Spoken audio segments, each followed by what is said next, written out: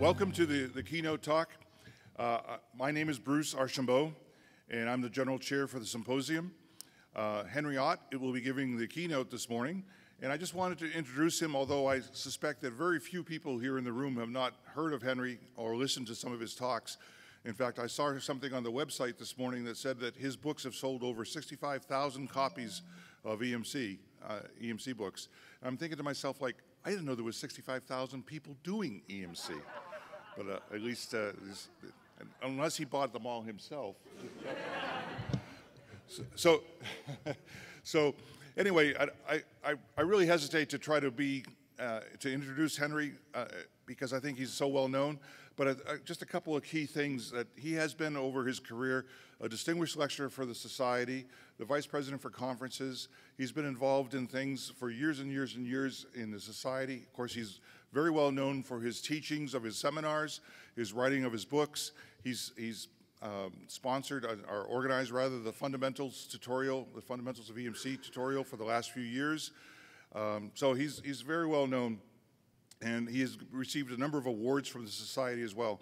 So I don't think I really need to go into all these details. I think it's much more important for us to listen to what Henry has to say. So without any further ado, thanks for coming, and let's welcome Henry to the stage. Okay, Bruce, thank you. I'd like to thank you all for inviting me to give this keynote presentation. I know the EMC Symposiums used to have a keynote speech or a presentation as part of the symposium for many, many years. I think it was about 1990 or 91 that we stopped for whatever reason, and we haven't had one since. And this is the first one, I guess, since then. So I'm kind of honored to be doing it. What I'm going to talk about today is EMC past, present, and future. Kind of, how do we get here? How do we get where we are? A lot of the old-timers in the audience probably know most of this, probably even better than I do. And some of the newer people probably do not. So hopefully you'll find it a little bit interesting. I'll also talk a little bit about how I got into EMC, and especially with the future thing, gaze into my hazy crystal ball and see if I can come up with some thoughts as to maybe where we're going in the future. Yeah, you don't have to, you can read that. The past, the beginnings, the 1930s and 1940s, at least as far as I'm concerned. That's as far as I look back at it. The U.S. military, one of the earliest EMC regulations I'm aware of is the U.S. military first encountered RFI problems. We called them RFI in those days. When a radio was installed in a Jeep, primarily ignition interference with an AM radio. As if anybody remembers some old cars. Okay, my first car was a 1939 Oldsmobile, so I'm sure that would have had some of that stuff in it also. And so as a result of that, the first military EMC specification was published in 1934 by the U.S. Army with respect to controlling ignition interference with AM radio, okay? And since then, of course, a proliferation of military EM standards have come out in the 1950 through 1965 period, shall we say. Each branch of the service published their own standards for whatever they thought was appropriate, whatever problems they were having. So what we had is a real proliferation of military EMC standards. And I know when I first began to get into the EMC business, and I'll talk a little bit about how that happened a little bit later, but the primary interest was with the military, with EMC. Commercial people weren't too interested in it at that point. So the military kind of did most of the earlier work on EMC issues, okay? But in 1967, the military, rightfully or wrongfully so, probably rightfully so, decided to consolidate all these different standards into one military standard, and that's referred to as the kind of ubiquitous Mil Standard 461 series, okay? And they came out with Standard 461, which listed limits, and the limits changed for different classes of equipment, submarines, aircraft, et cetera, but they're all in the one standard anyhow. And MIL Standard 462 was the test procedures, and MIL Standard 463 was definition. So what we had is one standard just with the limits, 461, and 462 with how to do it, how to do the test procedure. So a lot of people refer to that as MIL Standard 461/462. So that came, that came into existence, and when I first started getting into EMC, they were the kind of the only standards more or less out there. It's kind of interesting if you think about MIL standards with respect to commercial standards that I'll talk about in a little while. The MIL standards are not legal requirements. They're contractual requirements. You don't have to meet the MIL standard. Of course, the military may say, you want to sell me an airplane, you do. So, well, that's a contract between the military and you. You don't want to sell them an airplane, you don't have to what? Meet the standards, you know. Whereas, you know, legal standards are the speed limit on the road out there is 55 miles an hour. That applies to all of us irrespective, okay? And we can't get around it, okay? That's the legal requirement. So the MIL standards are contractual requirements and not legal obligations. And the 461 series started with revision A, again in 1967, through F, which is the current version in 2012. And G should be out shortly, I guess. They're working on G right now. Now, in 1999, I guess, MIL Standard 461 and 462 were merged into one document, which was just 461. So the 461 E version merged those two together. So now there's no longer 462. The test procedures and the limits are combined in the same standard for 461. And as I say, 461, when I originally put this presentation together, I had said 461G was coming along shortly, and that's the case here. One of the things they're talking about possibly being in it that is not in any of the present one is some indirect lightning tests. A lot of these changes to the standard are fairly minor, you know, and sometimes every once in a while they throw something in that's kind of major. So you gotta keep an eye on it and see what the heck is going on there. So okay. Well, change the subject a little bit here. You know, why should you be concerned about EMC? Got a bunch of people in this room, a bunch of people at this conference. Why are you all here? Okay, why are we all here? Well, probably the most, whether right or wrong, the most significant or the most important reason is to meet the requirements. You know, you can't sell a product if you don't meet the requirements. Legal requirements, obviously, you have to meet the commercial standard. Even the military ones, you want to sell products to the military, yeah, they're not legal, but you got to meet them because that's the name of the game. So, you know, as an EMC consultant, people call me up to help them with a problem, and 90% of the time it's because I want to meet a certain requirement. Not necessarily because I want to achieve a certain objective, but I got to meet a certain requirement, a written document. So how can I meet MIL Standard 461, or how can I meet FCC or European Union standards for commercial products, et cetera. Of course, the other reason to worry about EMC is to keep your customer happy. If they have interference problems, cause interference, get into a lot of trouble, they're not going to be happy with your product. So conceptually, whether there was a standard or not, maybe if you're a good corporation, you want to say, maybe I better worry about these things just so that my customers are happy and they continue to buy my product. So that's a very important reason to worry about EMC. The other thing is EMC problems can sometimes have serious or hazardous consequences.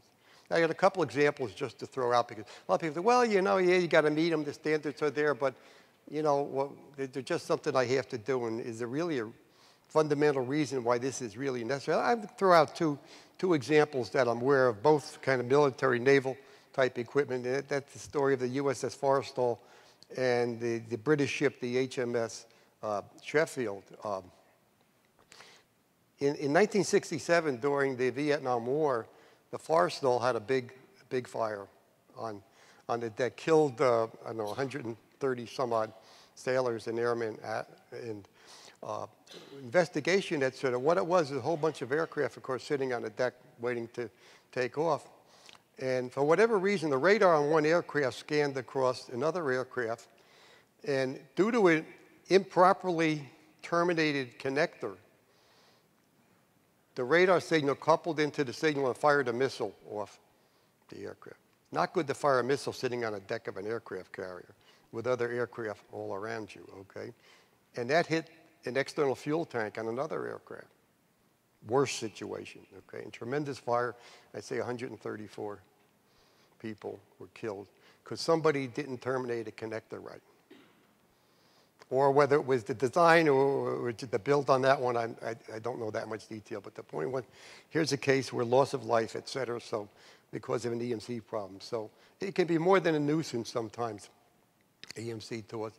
The other one I like to tell a story of is the HMF Sheffield. If anybody remembers back in 1982, the Falkland Islands War, the Sheffield was sunk by an Argentine aircraft. Now this was an interesting story of an EMC problem plus coincidence, okay?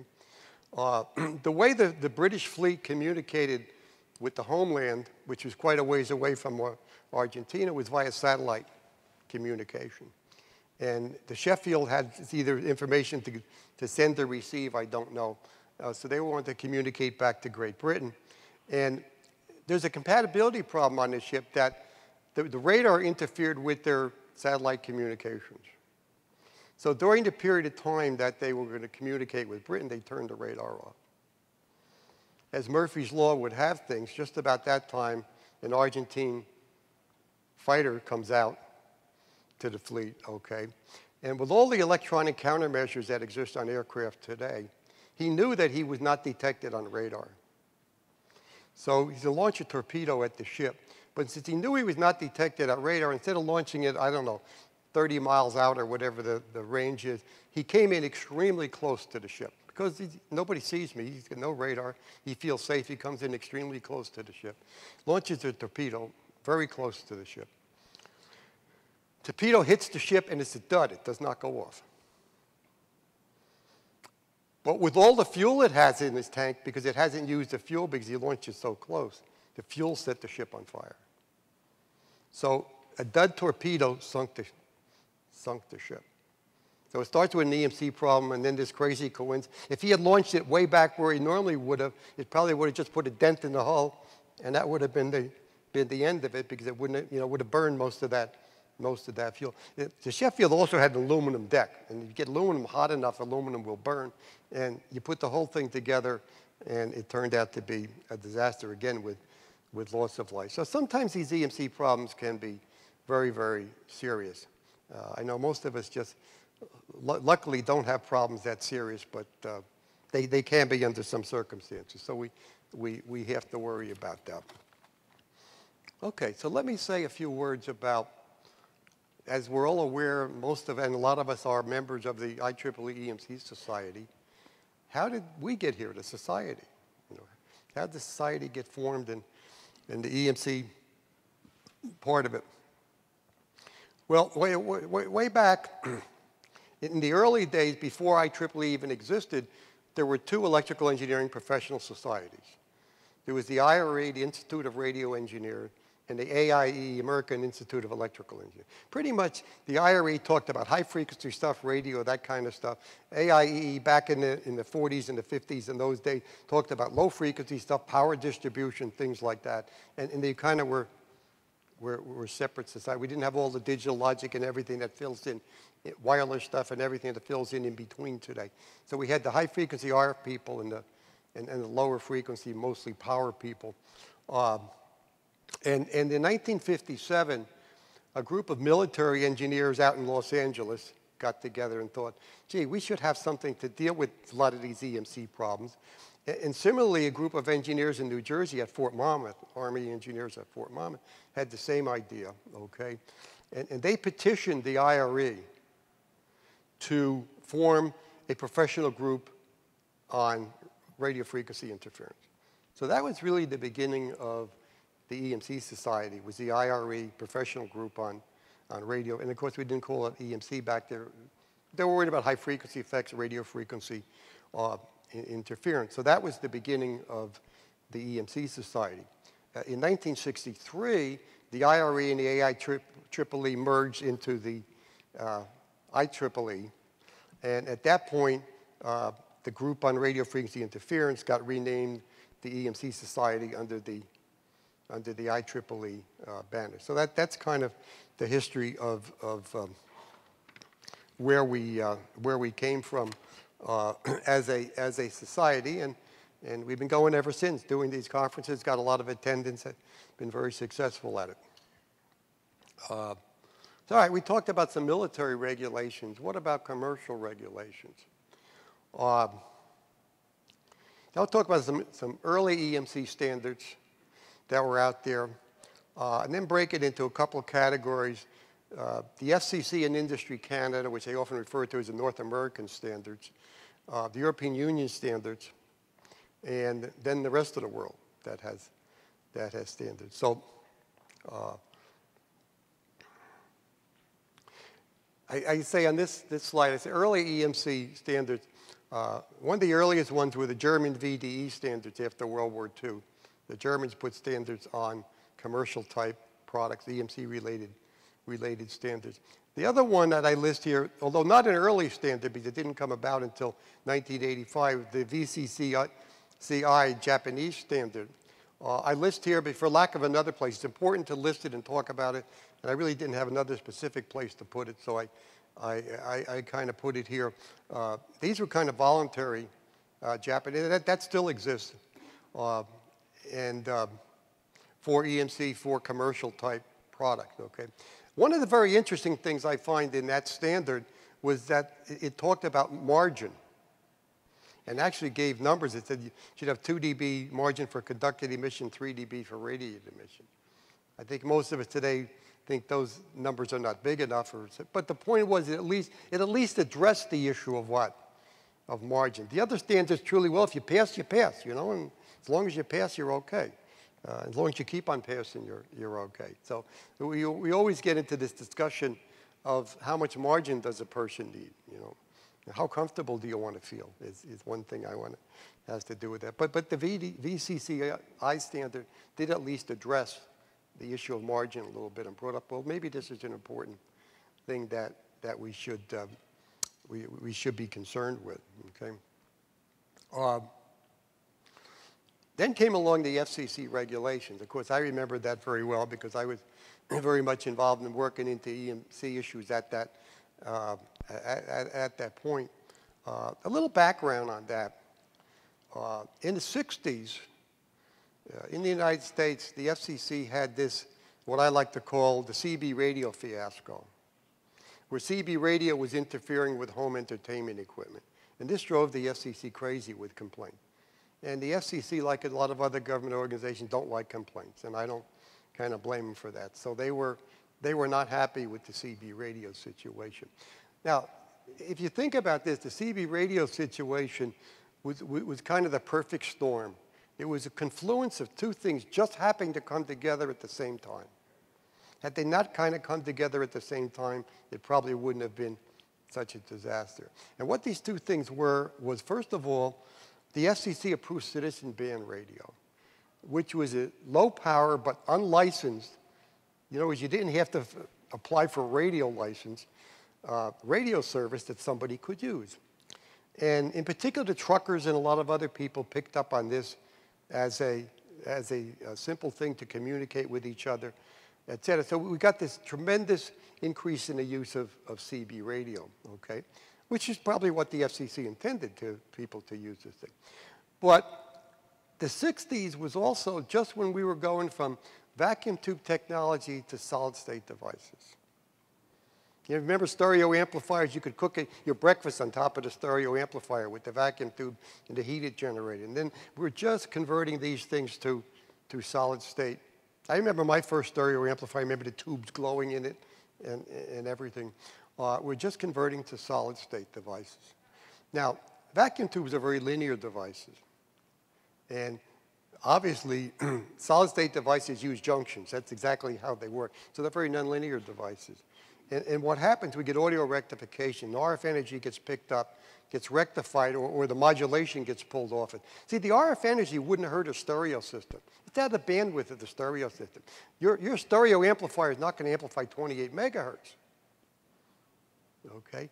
But it will amplify the modulation on 28 megahertz. And since you've got an unlinear device, all these junctions, right, in our solid state, there was no problem in this stuff getting regulated. Now you got an in-band that amplified very well, and it became an issue. Okay, so that was kind of the gist of the CB radio fiasco. The FCC, I think, not wanting to have the same thing happen. The FCC foresaw that personal computers and things like that, computers were suddenly coming into the home. Now, computers used to be an industry, right? Big IBM, Remington Rand machines, et cetera. Nobody could afford them. Personal, okay? But now that they saw that personal computers were out there and these were going to be in the home, and this is probably going to proliferate, which we know very well it has, probably well beyond what they ever expected even. So I think to avoid getting into such a problem that they had before, they said, let's come out with some, let's be proactive instead of reactive. Let's come out with some regulations before the problem exists instead of after the problem, and hence the FCC regulations on what they called in those days computing devices, okay?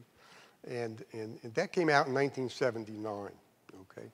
And it's kind of interesting. I was around then. I talk about IBM response. IBM and a bunch of other companies. Well, let me back off a little bit, I guess. The way the FCC comes out with the regulations, come out with a notice of proposed rulemaking first. It says, hey, we're planning on making a regulation to do this. And anybody that wants to, persons or companies, can comment on it. Okay, then we're going to look at all the comments, and then we're going to maybe change it, maybe not, and what? And finally come out with the rulemaking, see?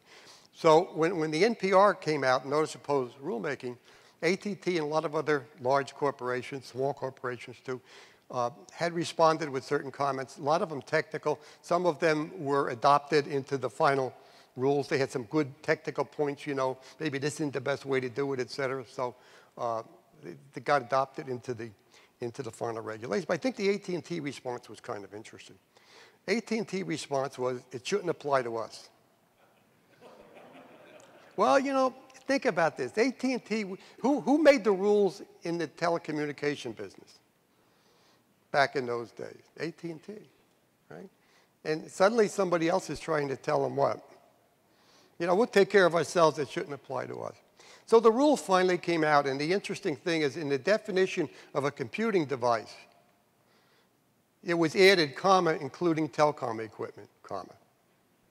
That was the response to the AT&T. And it's still in there. The only specific piece of equipment mentioned in the definition is telecom equipment. So I think that was kind of interesting where people gave a response that was based on good technical information or something. Quite often it was adopted or accepted if it was thought to be appropriate, but when it shouldn't apply to us pretty much, it kind of got turned around. Yeah, it does apply to you, okay?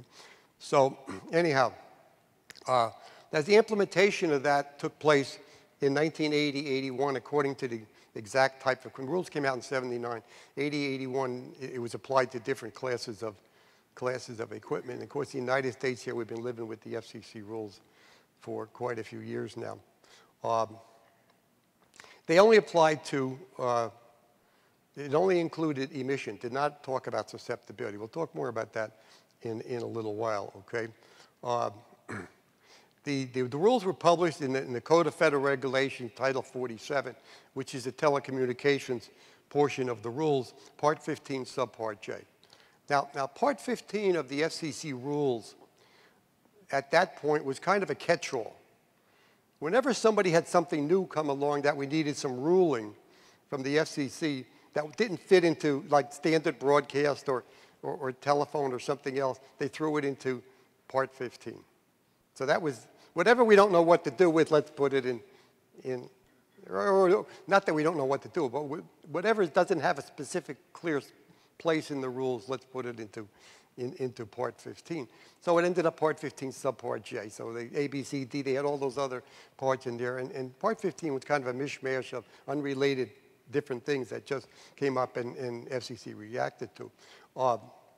Back in '89, the FCC decided to completely write Part 15 to kind of organize it, okay? Because there's a mishmash of all these things that had been collecting.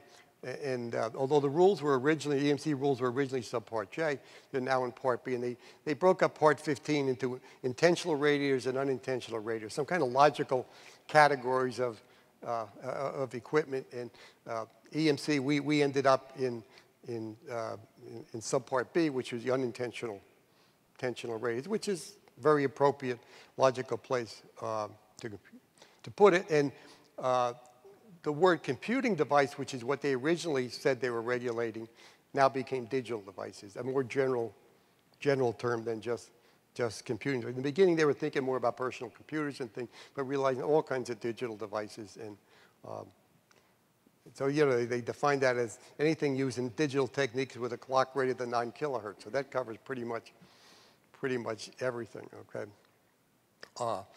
So they were kind of the FCC regulations that we're still living with today. Then the European Union decided to come along, and they put together a set of EMC regulations originally intended to be effective in 1982. But because of implementation problems and getting everything under control between all the European Union states and everything, it was delayed until 1986 before it finally became law and became a standard that we have to worry about. Now, the European Unions do things a little bit different than we do over here. Not that that's right or wrong, but it's just different. So kind of our rules say, you know, here's how you do it, here's how you measure it, et cetera.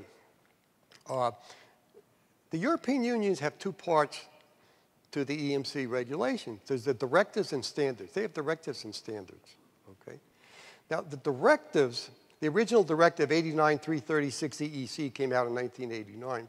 It's been replaced in 2004 with the second version of it. And just this April, the 2014 version came out. So it's, the 2014 version's got a 2-year transition period, so it's not mandatory until 2016. So we're right now going between these two versions of directives. But anyhow, directive is law. Directive is mandatory. Okay? But the EMC directive says a couple things very simple, basically two things important. It says a lot of other things too, but important thing. Your product should not radiate too much, and your product should not cause interference. What do they mean? They're kind of what? Pretty vague statement, right? Good statements, but pretty vague. You could interpret it almost any way you want. Not going to radiate too much. It's not going to cause interference. So, but that's the only legal thing. Now, they also come out with standards, and as I say on the slide, not mandatory. Okay? The standards say, well, here's some numbers you can meet. Now, if you meet the standards, you're assumed to satisfy the directive.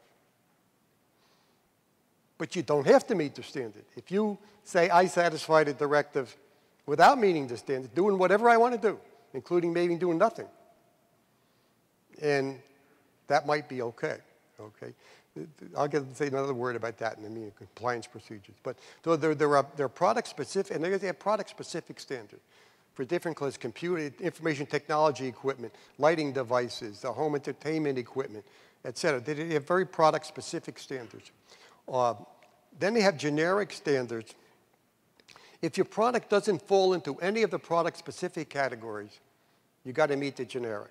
Kind of the generic is the default. When you go through all the standards that exist, I'm not any of those things, then you fall into the generic standards. So nobody gets away free, okay?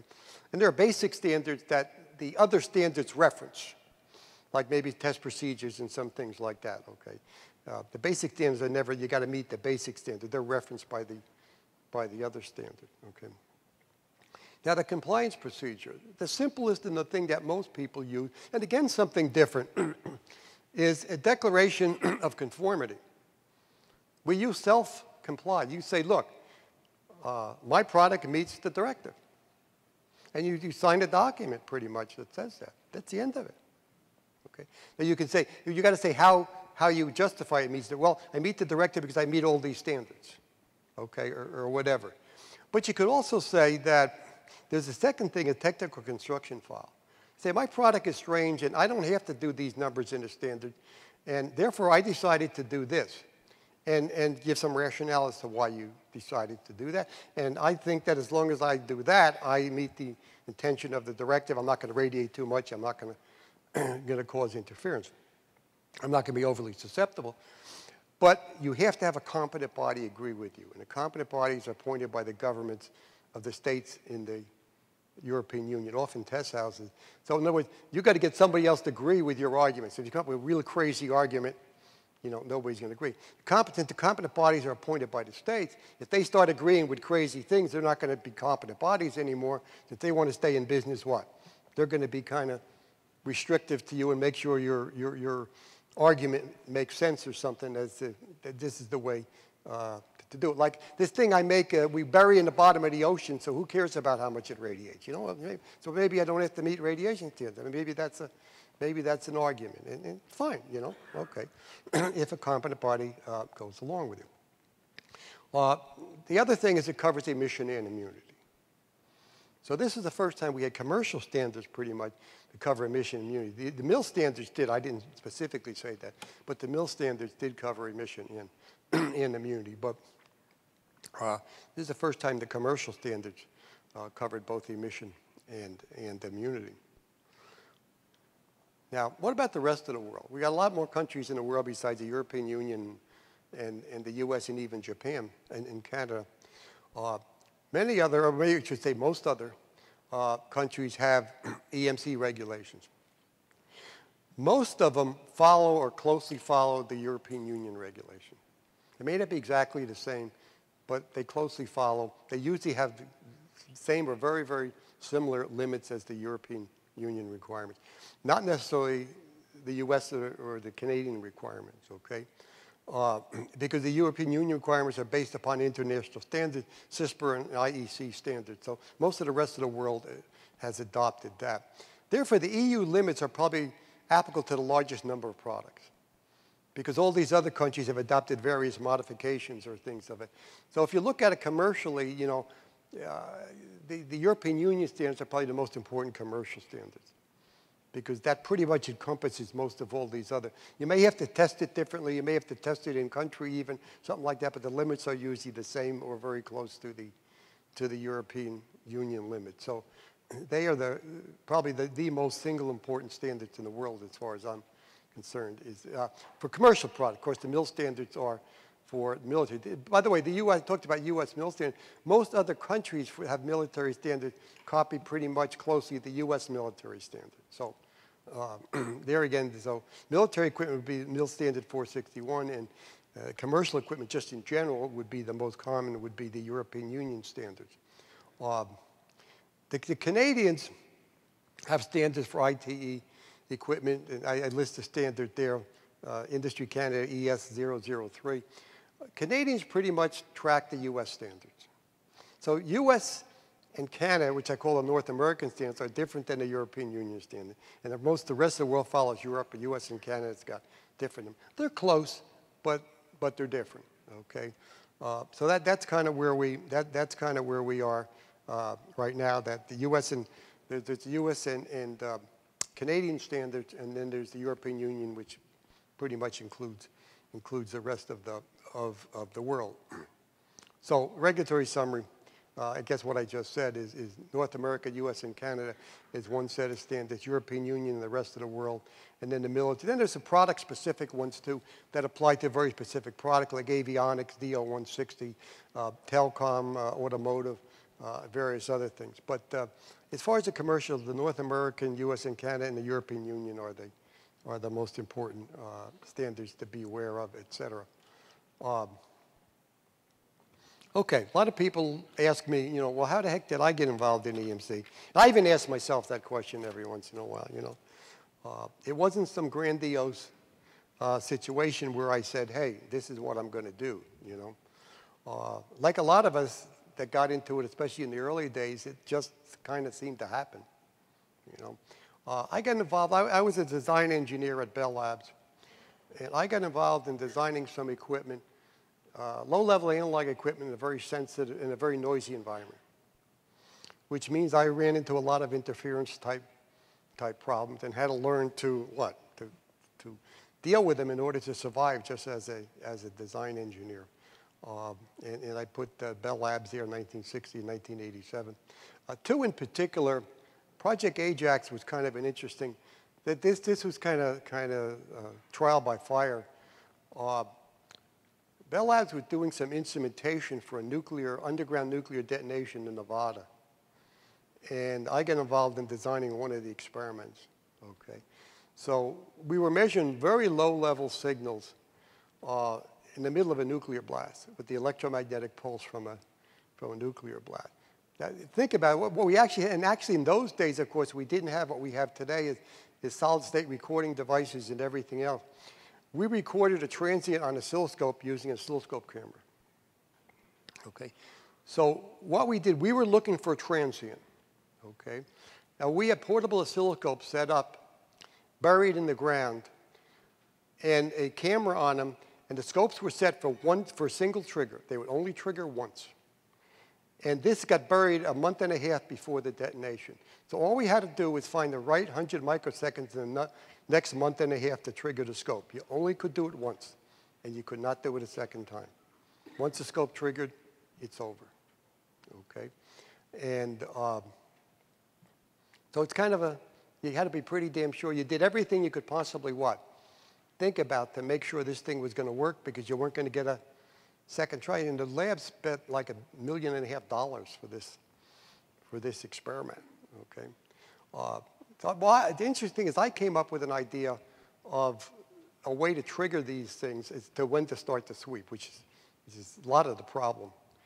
Is prior to that, most people doing instrumentation, these nuclear underground blasts, were not exceptionally successful in a lot of it, but they triggered from the detonation pulse.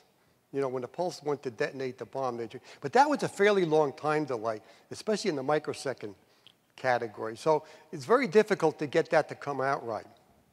Well, talking to the physicists, et cetera, found out that there's a neutron precursor that comes out of the nuclear device just before it really blows apart. And by going through we let the neutrons hit a piece of lead, convert it into gamma ray, and my idea was to detect the gamma rays. And that was much closer to the actual event, and therefore the time delay didn't have to be quite as accurate. So I built a gamma detector to measure this or detect this precursor and trigger off of that. It's kind of interesting that we had 6 experiments that the Bell Labs were doing there, 6 different groups. Every group was running a different experiment, and they were on their own what they wanted to do. Well, you know, I looked at this. I was a fairly young engineer at that point. Well, if mine doesn't work, so we screw up one experiment. They probably won't hang me for that, you know. But what happened is they said, well, you got this gamma precursor. 5 of the 6 experiments decided to use my gamma precursor, or my gamma trigger. Now, of course, if it doesn't work, none of them are going to work. Not just mine, which I could accept, you know, but none of the other ones are going to work. Well, it turns out in hindsight, the only one that didn't get the data is the one that did not use it, okay? And the 5 out of 6 that did use it got the data because the trigger was correct, okay? Now, it's kind of interesting because this thing is sitting out there for, as I say, about 6 weeks before the detonation. Gamma radiation can set off this, from the atmosphere, can set off this trigger, and we can only trigger the scope once. So it's sitting there for 6 weeks. So my idea was to build a doghouse around the detector with just a little window looking where I knew, and this doghouse made out of lead bricks. The idea was to block any gamma radiation from triggering it, and only the thing we wanted. So I go to my boss at one time, I still remember this, and I forgot, I want to buy, I forgot how many, 200 lead bricks. And he looks at me like, you know. He finally says, can't you use anything but lead? I said, yeah, we could use gold. And with that, he signed, didn't say a word, he just signed the purchase order for the lead bricks, okay? But it worked, and we got the data, okay? That was involved in a bunch of tape recorders, digital tape recorders, again, measuring very low-level signals in a very harsh environment with big motors and magnetic brakes and things, 10-inch reels of half-inch tape. So that altogether kind of, I got involved in a lot of EMC issues, okay? I knew the fella at the labs that was in charge of in-house education. Bell Labs was very big on education, in-house education. And I went to him, he's the director, and I said, you know, what we need is a class on EMC or noise and interference, whatever you want to call it, because people don't learn this in school. Now, remember, this is the 60s, okay? People don't learn this. They know what they learned in school, but they don't know, you know, they're dealing with all these noise problems that they learned nothing about. And he says, yeah. So, okay, so I left, and for 6 months, I never heard from this guy. I said, he forgot everything that I said to him. But 6 months later, I get a phone call. He said, come on up my office. Okay. I go up his office. He said, remember about 6 months ago you were in here and you were talking to me about a class on blah, blah, blah, you know, noise and interference thing? Yeah. He said, well, I checked all our resources. Nobody knows anything about it. I said, yeah, that's why we need a class on it, you know. But being a naive young engineer, I said, well, I'll teach it. See, I knew a little more than everybody else. Not a lot more, just a little more. Okay. So I started teaching it in-house at Bell Labs, okay? And the early days of the class were kind of crude, but as we went along, it got better and better. We all learned a little bit more. As a result of that, I ended up with a big stack of notes from the class, which I said, oh, this would maybe make an interesting book, okay? And I turned that into my first book, Noise Reduction Techniques in Electronic Systems, okay? Which was the class notes from what I had taught at Bell Labs. Then in end of 1997, beginning 1998, I decided I wanted to be in the EMC business 100%, not just kind of a sidelight at Bell Labs. So I kind of left Bell Labs and went into consulting business for myself.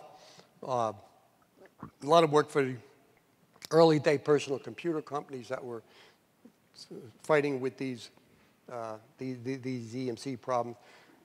And so I ended up doing a lot of training and consulting, and then I wrote my more recent book, 2009, Electromagnetic Compatibility Engineering. I kind of look at it, noise reduction, electronic systems is my experience at Bell Labs, and electromagnetic compatibility engineering is kind of what I've learned in my experience after I left Bell Labs. Let's talk about EMC education as long as we're, when I was looking around to find information on this, trying to deal with Project Ajax, et cetera, there wasn't much information on EMC in the literature. You learn at school, go to the library, I'll research it, right? There should be no problem. Well, you go to the library and there's nothing there. Most people learned anything about it, learned it from the school of hard knocks, okay? You know, just by doing it wrong and doing it. The only book that, well, there really was another one I list later on, but the one book that I found was Ralph Morrison's book in Grounding and Shielding and Instrumentation Systems. I got a picture of it there. It was only a 150-page book. I still have that little red copy. It's about a 1/4 inch thick, very small book. And that was a second edition. There evidently was a first edition before that, but I still have that book on my bookshelf. I kind of honor that thing. That's where I learned as much as I could about it, because it was the only book out there. I ended up meeting Ralph Morrison years later. The other thing that was there that was some of it was useful is Armor Research Conference Proceedings, 1954 to 1964. This was really the precursor to the EMC Symposium.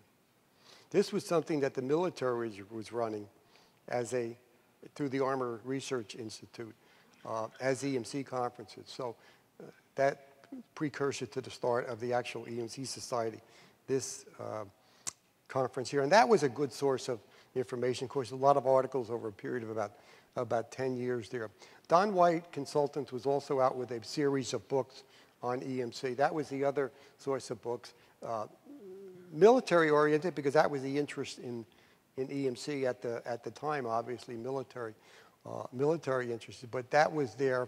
I still have some of those books. And that's a few miscellaneous articles and various other things. But, you know, I say the dark ages for EMC education. It really wasn't a lot there, and hence the thing is I went to Bell Labs, tried to get a class in Bell Labs to do it. No, that's kind of the past, okay? Let's talk a little bit about the present. Driving forces behind EMC. I think there are a lot of them, but there are four major ones that drive what we're doing and what we see at this conference, et cetera. One is regulations. I said earlier, most people call up a consultant and says, help me meet the regulation. Not help me do something functional or something, but help me meet the regulations. So obviously the regulations are important. As the regulations change, that's important to us to keep up to date, okay? The other one is technology.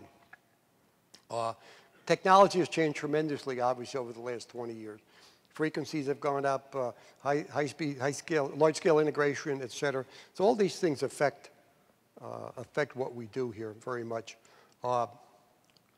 Signal integrity. As we get to higher and higher frequencies, the signal integrity and EMC begin to mesh and become more or less the same set. Now, even at this conference, it's code with signal integrity and power integrity. So you see these things are beginning to mesh.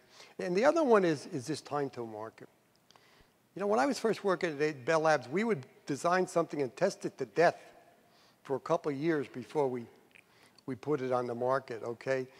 Today, it's got to be on the market in 3 months or 6 months or something because it's obsolete after that, you know? So things have, and EMC failures can have a big effect on time to market. I get everything done, but I can't sell it because I can't pass the EMC test. So this becomes very important to us, okay?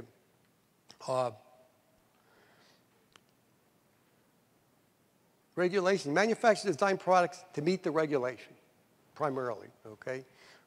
Because they're the minimum requirements. Regulations change, design practices also have to change. Multiple testing may be required for different countries, different places where you're selling the product, et cetera. There's a lack of harmonization of standards and test procedure. You know, what would we like, or what would a manufacturer, I think, like, is one EMC standard for commercial product. It's all the same. You test it once, you pass it, you can sell it anywhere in the world. But we're not there, and we probably never will get there, okay? But that's what a lot of people would like, I think. Technology, of course, much higher frequencies. I like to say the first edition of my book, Noise Reduction Technique, frequencies were in the single-digit megahertz range at the high end. The second edition of my book came out in '88. We were in the tens of megahertz, high end. My newest book came out in 2009. We're in the hundreds of megahertz to gigahertz range. So clearly, you can see we've gone up and up and up in frequency. High-density IC packaging, becoming more and more, cramming more stuff into a small chip. Okay, PCB technology, distributed capacitance for decoupling, using the planes in the board for decoupling. Micro-via technology, buried vias, blind vias, et cetera. Use of flex circuits. All these things affect what we do as EMC engineers and how we deal with it, okay? Low voltage differential signaling. A lot of people are using that and everything. Well, that's great for EMC. Well, like a lot of things, my experience is yes, the answer to that is yes and no. Yeah, it's differential, which is good. It gets a current out of the ground, et cetera. But the rise times are very fast, often in the hundreds of picoseconds. So the very fast rise times makes the EMC issues worse. The differential signaling makes the EMC issues better. Sometimes you come out ahead, sometimes you come out behind, okay? So like a lot of things, it's not just the solution to all the world's problems. More and more wireless devices. Grounding and shielding is becoming important. Heat sink grounding. Because of large-scale integration, things are getting hot. We got to put heat sinks on them. Often we don't think about grounding them, et cetera. And that's a problem. I mentioned EMC and signal integrity pretty much come together. I'd like to look at this. EMC is how your circuit or system affects other circuits or systems. Signal integrity is how your circuit or system affects itself. Does it interfere or screw up? See, they're really the same thing. But when we're talking about this affecting something else, when we're talking about it affecting yourself. And kind of if you look at it that way, I think you seem to see how these things become to go together. At high frequencies, these things merge more and more closer together. I remember in the early days when we saw higher and higher frequencies coming along, myself and a fellow working with me were thinking about how are we going to deal with these high frequencies. And we said, well, you know, some of the supercomputer manufacturers back in those days, the 70s and the 80s, or the 80s actually, must be dealing with these things So the fellow I was working with me had a friend that graduated with him that worked for one of the supercomputer companies. So we called the guy up, okay? And we said, we explained our interest in these high frequencies. And we said, you know, we've been telling our clients to do A, B, C, D, E for EMC. You know, is that a good idea? And the guy said, well, I think we asked him, do you do that? He said, no. No, you don't do that for EMC? He said, no, we do it to make it work. That they did the same thing, but what? For a different reason, for signal integrity, okay? We were doing it for EMC. That's this merging of the, but that was interesting. No, we don't do that for EMC. Yeah, I did just like you, what, you don't, We've been wrong all along, No, we do that to make it work, okay? The other interesting thing, the last couple of bullet items, although the techniques are the same in everything, signal integrity and EMC, millivolts and microamps of noise can cause EMC problems. You normally need tens or hundreds of millivolts and milliamps to cause a signal integrity problem. In other words, they're the same phenomena, but the EMC problems occur at a lower level. So you see the EMC problems before you see the signal integrity problem. Because the signal integrity can tolerate more noise than the EMC can tolerate. Okay? Time to market, pretty much obvious, I think, to most people. And I don't have to go through too much that I got here.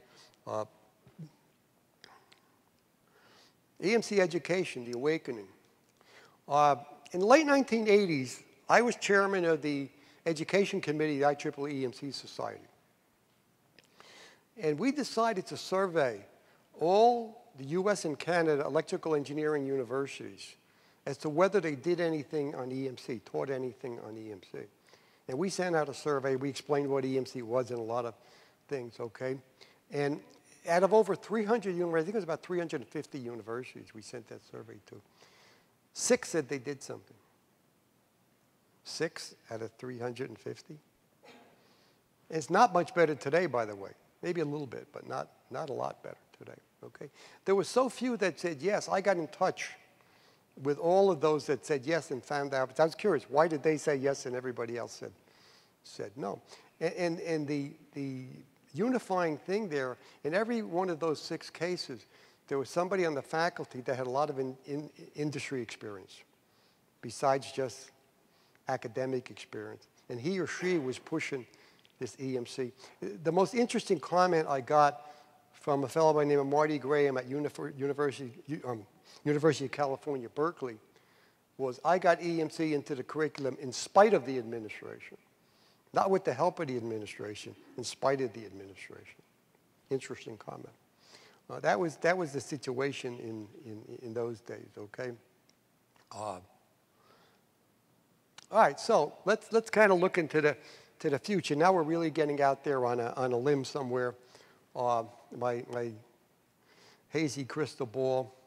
Technology. Well, more and more we're having problems with variable speed motor drives, Class D audio power amplifiers, LED lighting, things like switching devices to control things that they never used to control, okay? And we're seeing a lot. LED lighting, I'm seeing a lot of problems with radiated emission, and often people want to use LED lighting on something that's already got cabling installed for standard incandescent lighting. And the cabling and everything else was never planned for LED lighting, but nobody wants to change the cabling. Sometimes in an aircraft or a ship or something like that, the idea is just change it to LED lights, but we leave all the cabling alone just the way it was. We're not designing it from scratch, and that's a problem. Broadband over power line, single conductor RF transmission line, I think hopefully that's dead, at least in the US. God rest in peace. But this idea of using a single conductor transmission line to send RF energy down around the country is kind of the dumbest thing I ever heard tell of, okay? Home automation is becoming a real problem. All kinds of low voltage home automation type thing, controlling the lights, controlling everything, and that's becoming more and more of a susceptibility problem. Wireless everything. Everything's becoming wireless today. So RF fields are what? All over the place. Up close, too, because you got these wireless devices close to other things. The radio transmitter's way down the street. But the wireless device is right next door or right next to your your product. So interesting, we have more problems with low-power wireless devices close to your product than high-power devices far away from your product, like the radio stations and things like that, okay? Wireless implanted devices, PCB issues. FR4 is a lousy dielectric at high frequency. Okay, a lot of people are finding out. You've got a lot above a gigahertz in particular, increased signal loss, which slows down the rise time, because the higher frequencies are attenuated more than the lower frequencies. The other thing we're finding is the products get smaller, lighter, and more mobile. And operating levels lower, 5-volt logic, 3-volt logic, 1.25-volt logic, 3/4-volt logic, et cetera. More and more susceptibility problems are coming up. Most of my consulting work when I left Bell Labs to do consulting was on the radiation or emission problem.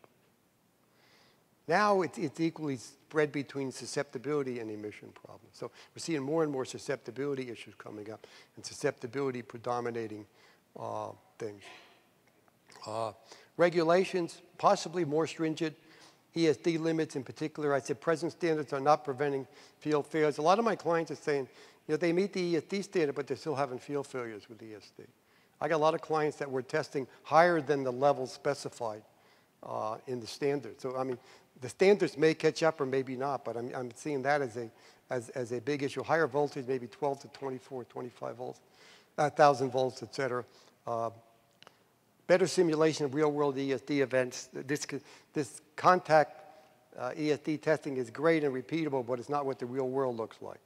And there's a lot of issues there I don't have time to get into.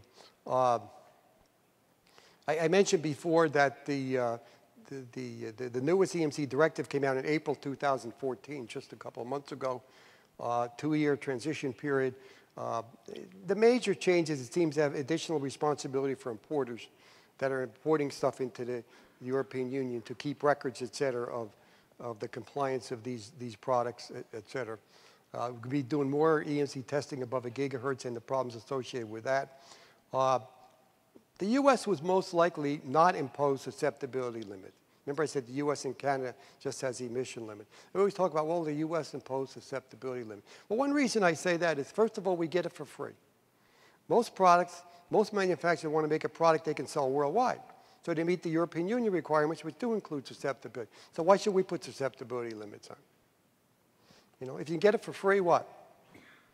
You know, why put more regulations out there? A big thing that I strongly feel, more pre-compliance testing. We've got to teach manufacturers to do pre-compliance testing. Too many manufacturers are designing a product, have no idea what the EMC performance is, and send it to a test house to be tested for compliance, and they fail. You know, they got to learn to do the testing, at least pre-compliance, not final testing, not accurate testing. Simple, inexpensive pre-compliant test setup today can be had for under $5,000. In some cases, as little as $3,000. Prices have come down on spectrum analyzers, lots of other things. But you got to learn how to do this, okay? I think this is very important that we see more and more manufacturers doing this. I do a lot of consulting for clients. They could fix the problem themselves if they only did some simple little preliminary tests. They wouldn't have to hire me or somebody else, okay? And this is true for both small and large manufacturers, not just small manufacturers that have this problem. Some of the big companies don't do pre-compliance testing either. So future trends, well, okay, that's where we, okay. Okay, yeah. Additional EMC regulations, international harmonization. As I said, everybody would like one set of standards. I think it's more important if we harmonize the test procedures, even than the standard. Because if everybody's test procedure was the same, you could do one test, and you can compare that result against 12 limits. That's no problem. As long as all the tests are the same, then you can do one test. If each test procedure is different, though, you have to what? You have to do a different test every time. So, you know, yes, I would like all the limits to be the same, but more important is make the test procedures the same. And you can still have a dozen limits or 100 limits, because once I do it, I can compare it against, you know, it's just looking at a chart or a table and see what I pass and what I don't pass. But the fact there's slight minor differences quite often in test procedures, that makes me do it over again, okay? Mutual recognition agreements where countries will accept data from other countries. We have that in U.S. and Canada, U.S. and the European Union. at the moment. Future of EMC education, universities still lagging, and I find very little interest in EMC education.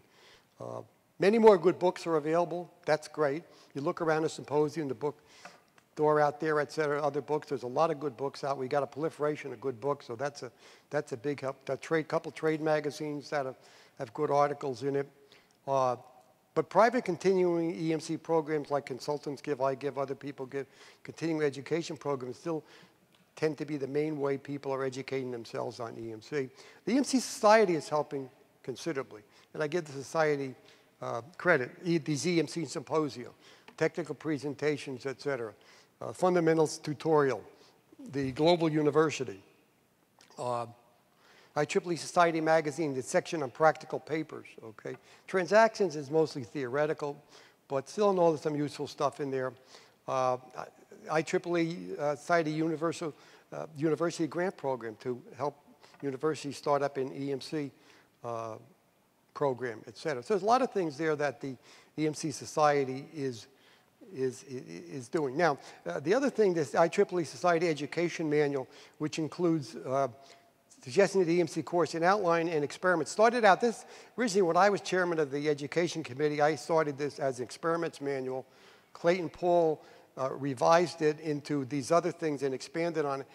That's a great manual, but it's desperately in need of updating, and that hasn't been done. So that's something maybe the education committee can consider doing. I think that's a very good resource that a lot of people that know about it take advantage of, but it desperately needs to be updated and revised. So in summary here, EMC is here to stay, not going to go away. Regulations will become more prolific.